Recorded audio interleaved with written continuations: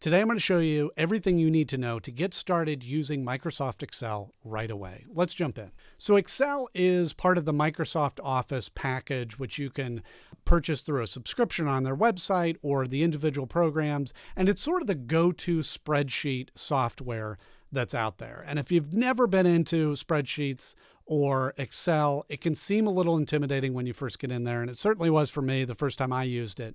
But once you get in there and get comfortable with it and watch this video, it'll all start making sense.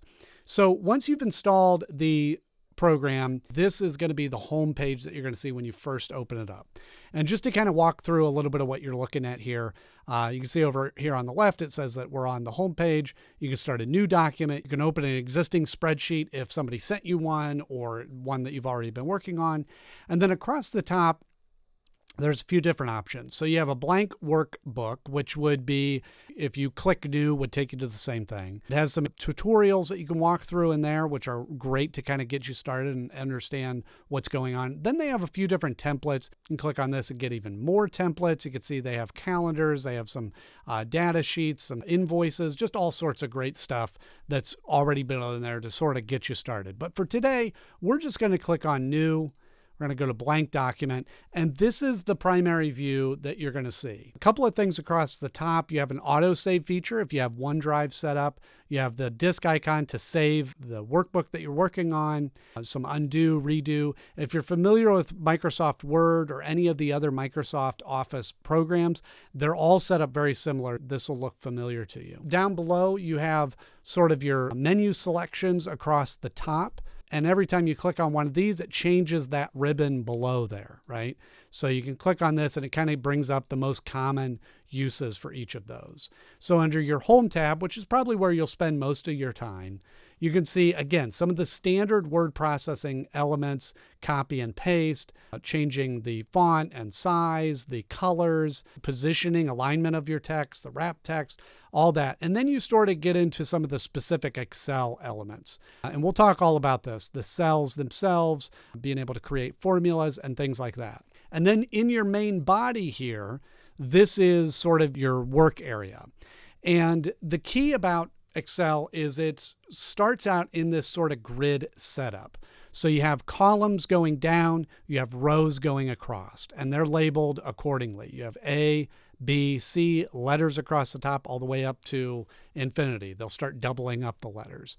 And then same thing down across the left side, they have numbers going down. So anywhere you click, it's going to denote a certain cell, okay? And this is key to remember because this is sort of the backbone of how Excel works, is that, let's say we click on this cell and it'll highlight G and it highlights 10. So this cell is denoted as G10. That's the identity, that's the location of this cell. Think of it like a map. Or you could say, hey, row 4 or column F.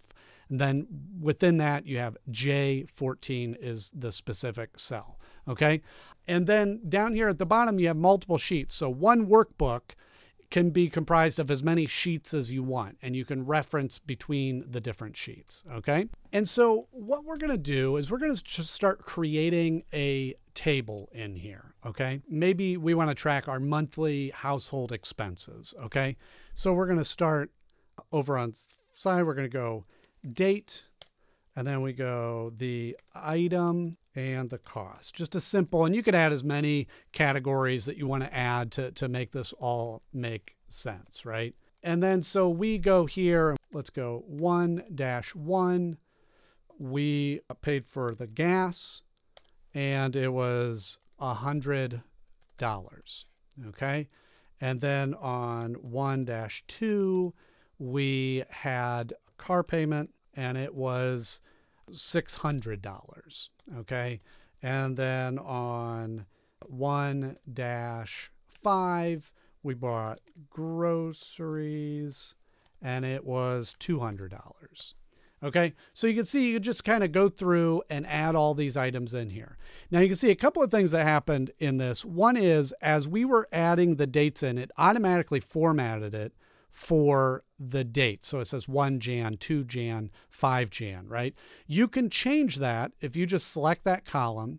All right, we're going to right click on that column and we're going to go format cell.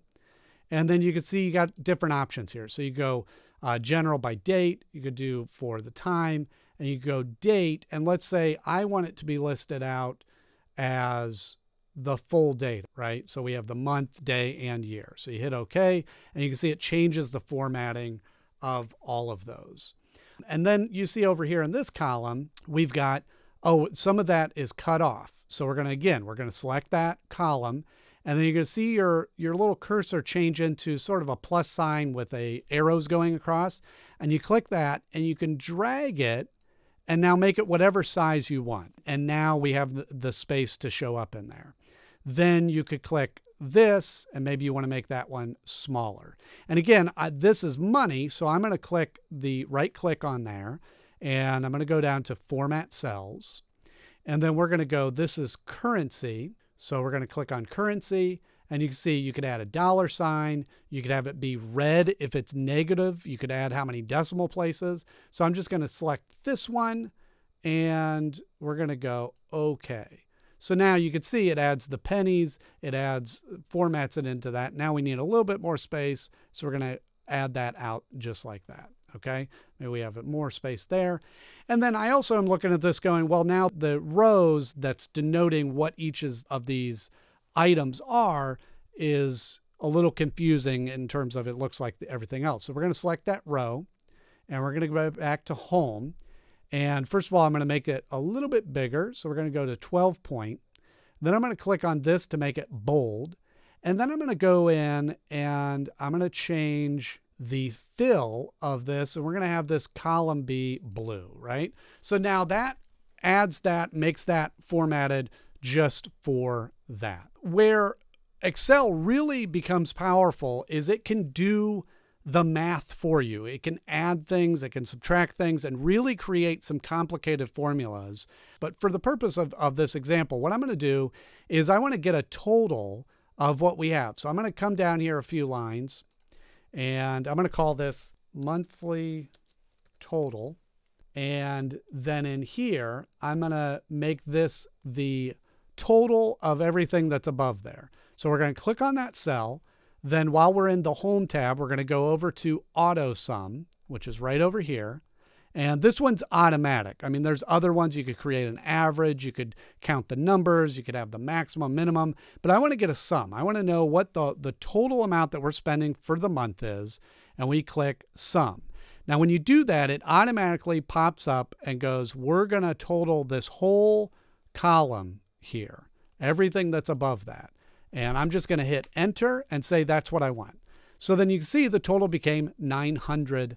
Now you can click on this and it shows you what this category is, and it shows you what the actual formula that it automatically added in there. So this is equals sum, and this formula is how it determines what it is. And there's tons of these. So this is saying it's taken the sum of C2, which again, that's the location of the first one, all the way to, click on that again, to C12. So you can see C12 is that whole thing. Well, maybe we only want to do up to the top, so you can change this, click on that, and go, well, I only want to go to C8. Okay, so you can click that. So now it's not doing the whole column, it's just doing part of it. Or you could change that however you want, right?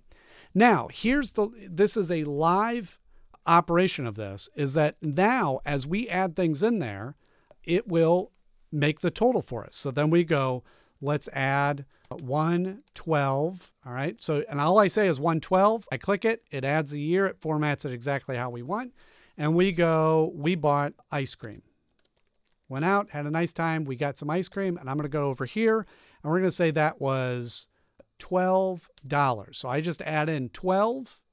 And when I hit enter, watch this total down here. And we go enter.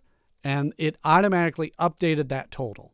You see? So every time you add that in there, and let's say you continue to add items down in here, I'm just going to run this, and we're just going to scroll this down just like this, and it adds in there, and you can see it automatically incrementally increased each of the days, incrementally increased each of the dollar amounts. So if you have numbered items, it works for that. But just for the example's sake, we're going to show you, let's say I have all that filled in. I'm going to switch this back to being the total thing, right? Let's say we get this whole thing filled up and you're going, oh no, now I need more space. You don't have to worry about any of that. You can just click on this. Let's say we go here and we go insert, and it's just going to start adding these tables in there. Let's go and highlight, several of those, and we go insert. It just doubles all those, right? So now we've got these spaces all over here. So what we can do is we can highlight all of these, and then we go, okay, let's say 130, we bought a dish soap. Let's say that's $23. Okay, you see it updates that. But now I'm going, well, now we got all these spaces in here. We got stuff that's down here. This is out of order. We have all these spaces in here. So what I'm going to do is I'm just going to highlight all of the cells that I want this to be affected by. We're going to go up to data, and then we're going to go over here to sort, click on sort, and we're going to go, I want to sort by the date, cell values, oldest to newest. So just by clicking that, it's going to sort everything based on the date over here and go okay. And now it's sorted all of those. Let's select everything again, and let's go sort by. And let's say we want to go by the cost, and I want to go the largest to the smallest. So you select that.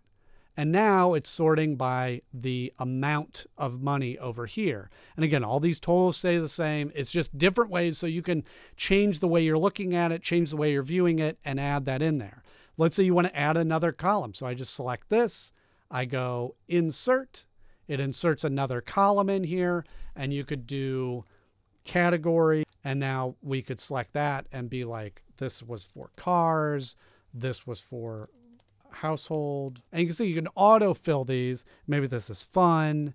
This is fun, right? So you could create different categories and have it sorted by categories. And then so you could go down here to sheets, and let's rename this as budget. Okay. And then you could add another sheet here. Again, it's all in the same workspace, so you can kind of click back and forth. And maybe we rename this and we go big purchases, right? So you could add, maybe you just want to keep track of, we want to buy a new couch. We want to buy a new TV. We want to buy a lawn mower. And then you could add the amounts in there. Maybe this is $1,050. This is $990. So you create as many sheets as you want within one document. Now, where this really gets fun is where you can really easily track everything that you need. So let's say we go over here and we go, our total monthly budget is $3,400 per month. All right. So we click on that and we go format cell, currency. Okay. And then what we're going to do is we're going to create a formula over here that just creates a basic math problem where we're going to take our monthly budget and we're going to subtract the amount of expenses that we've had each month. So all you need to do is you go over here, and in order to start a formula, you just make the equal sign, okay? And then you write the formula using the cells that you want to go with. So we want to take cell C22. So you go C22, right? And it highlights it there, minus D22. So then all we have to do is click on that, right? So it's saying minus that. So that is just a simple math equation. The only thing that you need to remember is that you have to put equals first, just so that it knows that this is a formula. And so you click enter, and then it does the math for you. So it's going, our budget is $340. We've spent $1,028. That's how much we have left.